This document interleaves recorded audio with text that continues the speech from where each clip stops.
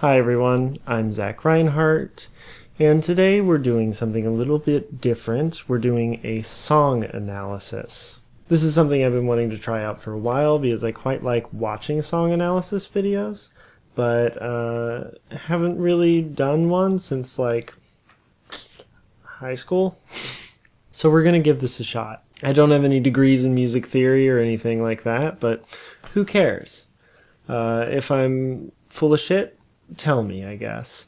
And I'm going to try to keep it relatively accessible and simple to like non-musicians, but warning, there is a bit of music theory ahead. So the song we're analyzing today is Dakishimetai by Happy End. Happy End is a band that you should be familiar with if you are at all familiar with Japanese rock music. They are one of the most important and seminal rock bands in Japanese musical history and really put out some incredible music in the 4 or 5 years they were together in the early 70s. And even after the band broke up at the end of 1972, the band's members each went on to have really notable and important and successful careers after the band. Hosono Haruomi went on to form the Yellow Magic Orchestra, which is one of the most important early electronic music groups, period, and also put out some really great solo material. His debut album, Hosono House, I think is really incredible, and Philharmony is also a really well-received record of his. Matsumoto Takashi left the spotlight and went on to become a lyricist for many other artists and is one of the top-selling lyricists of all time, and in fact last year received a Medal of Honor from the Japanese government in recognition of his artistic achievements. Sakamoto Shigeru had a solo career for a while and then went on to become one of the most prolific session musicians around, played guitar on just a countless number of great records. And Otakeichi had a great solo career and went on to release one of the best pop albums in Japanese history, A Long Vacation. Otakeichi is one of my favorite songwriters of all time, and he eventually ended his solo career in the 80s and went on to become a prolific songwriter for other artists. And he is the man who wrote the song we are looking at today, Dakishimetai.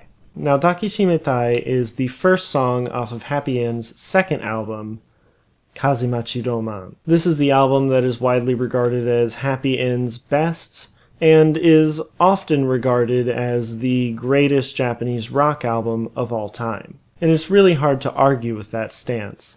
It is an album with impeccable production that holds up today even against modern production standards and has really great, tight, slick performances, especially from the rhythm section of Matsumoto Takashi and Hosono Haruomi. Hosono and Otakeichi wrote the vast majority of the music on here, and considering they are two of my favorite songwriters of all time, the songwriting on here is wonderful. The songs have this folky rock sound, kind of blurred a little bit with this psychedelic edge to them, and are just really well written. They're all very easy to listen to, easy to get into, they're very accessible, but there's also a lot of depth to them when you really get in and look at the nitty-gritty of what's going on. And that's what we're going to be doing today. And enough hyping it up, let's dive into the first song off of what is possibly the greatest Japanese rock album of all time, Dakishimetai.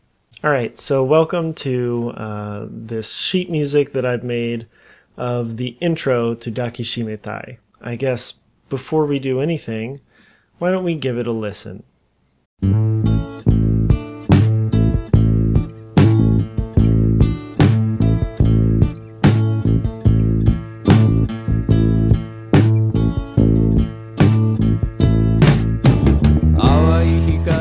So there are a couple things to notice right off the bat that makes this intro interesting. First is that the drums and the bass and the guitar don't really line up entirely well together. You know, like the bass is playing this thing, and it occasionally modifies it by playing this instead. But it doesn't really line up all that well with what the guitar is doing. It seems like it does it first, but then the guitar plays this extra little note, and the whole thing is a little off. And then the drums are playing a pretty normal rhythm, but they kind of come in at this weird point after all the other instruments have already started. And the whole thing feels a little bit off until this little boo-doo-doo-doo-doo phrase at the end where the whole band lines up and goes into the first verse of the song. This makes this part of the song feel kind of shaky and a little weird, especially when we're introducing strange time signatures like 9/8, when pretty much like 99% of music, at least Western music, is done in 4/4. This intro reminds me a little bit of like Captain Beefheart, like Frownland or something, which is an incredibly dense and crazy track off of his album Trout Mask Replica. And this is kind of doing a similar thing where all the instruments are kind of doing their own stuff and then line up at some point. But taken to the kind of most accessible, easy to listen to degree possible. I think this is a really interesting and cool way to start this song off and start this album off, really. And it's something that Otaki Eichi has done before and does several times later in his career, and is something that I listen for when I'm listening to Otaki Eichi's music, is these kind of rocky, shaky, a little bit rhythmically weird intros that then solidify into something a bit more congealed and kind of comfortable. But after that, we drop right into the verse, and I will see you guys over at the piano for that. Alright, so here we are at the piano, and we're going to go over some of the chords of this song, some of the harmony of it. So then we get into the verse, and these big, lush piano chords come in, and there are a few interesting choices that Otaki Eichi makes with the chord progression. And so let's give that a listen. 淡い光が吹き込む窓遠い中が飛んで行きます僕はタバコを加え一服すると君のことを考えるんです Okay, so what's actually happening there? Now immediately, harmonically, things are a little bit weird because this progression looks backwards. Normally you'd have something like a to a D to an E, then back to the A again, in what we call a 1-4-5 progression, which is one of the most common progressions in rock and pop music, mainly because the E is what we call a dominant function chord, which I could go into a lot of detail explaining, but basically means that it's kind of unstable, and in order for it to feel resolved, it needs to come back down to the A. But instead, we start out on the E, and we go down to the D, and then go down to the A, in what is called a, and here's your big funny music theory word of the week, a plagal cadence. A plagal cadence works because the 4 chord, this D in this case, sounds a little unresolved, but isn't quite as directional as the E chord. So when you go from D down to A, it sounds resolved and it sounds nice, but it's not quite as kind of final as going from the E to the A would be. And since we're really just starting with the song, that makes sense why Otakeiichi would choose these chords, because we're really just getting started with the song, and we don't want to give too much of a sense of like final resolution right at the beginning. But I hear you saying, what about these chords, the C and the F? Well, those chords are a little bit harder to explain, but basically Otakeiichi is borrowing those chords from A major's parallel key, A minor, which is a scale that sounds like this,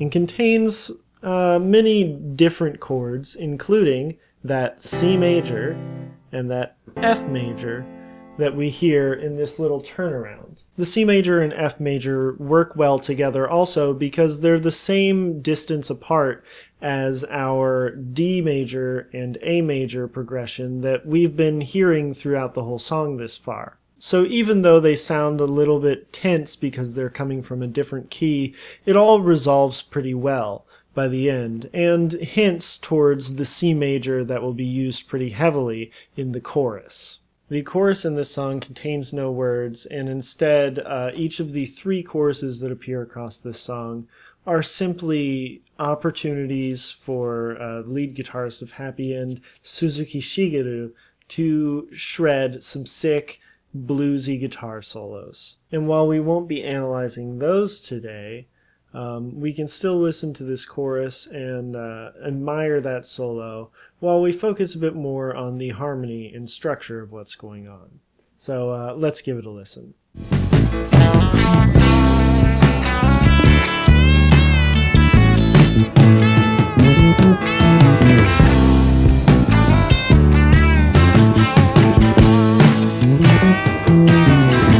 So yeah, a pretty quick little chorus, but there are 3 of them across the song, and a great little solo from Suzuki Shigeru, and great bass on the chorus. The bass really holds the song together across the whole thing, but I particularly love the bass line on the chorus.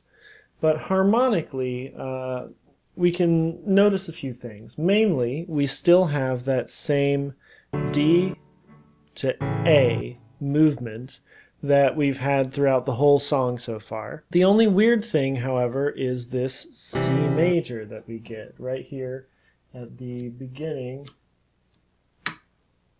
of each repeat of the chord progression. It replaces the E that we were having before, so it goes C major, D major, up to A major. Now we saw the C chord come in the little turnaround before on the verse, and we said that it's borrowed from A minor, whereas this song is in A major. This is a technique called mode mixture, or modal interchange, if you want to be fancy.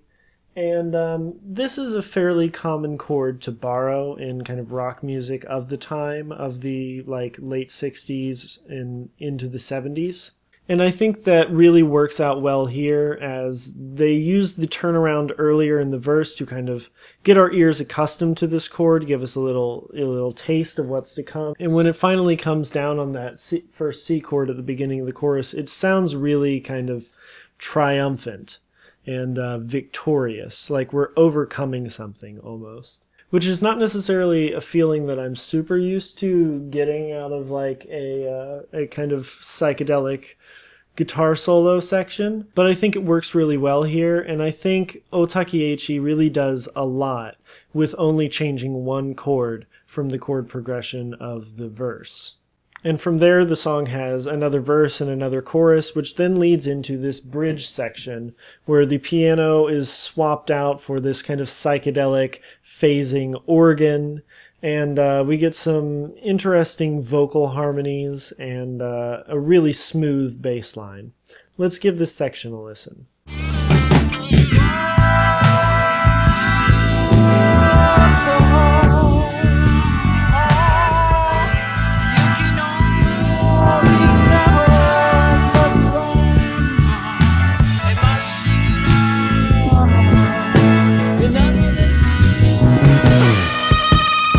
So So yeah, there's a big shift in the sonic texture here with this very bright organ playing and the kind of spaciness of the vocals. But harmonically, we're doing about the same thing. We're still focusing on that relationship between the A chord and the D chord. However, things end a little bit strangely. We then go up to an A over C sharp, which sounds like this, and is still an A major chord, but we've taken this A that was being played down here, and we moved it up to here. So now the lowest note is this C sharp, which is why we write it as A over C sharp, because it's still an A chord, but now the lowest note is this C sharp. Now, I will note that this is the one chord that I'm a little bit iffy on. It is possible that they're playing something more like C sharp minor, or maybe even C sharp major. It's a little hard to tell in the kind of psychedelic soundscape that's happening, but after giving it several listens, I think they're playing an A over C sharp.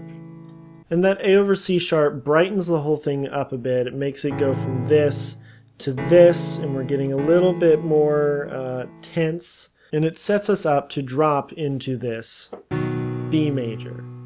B major is another chord that isn't in our scale, A major.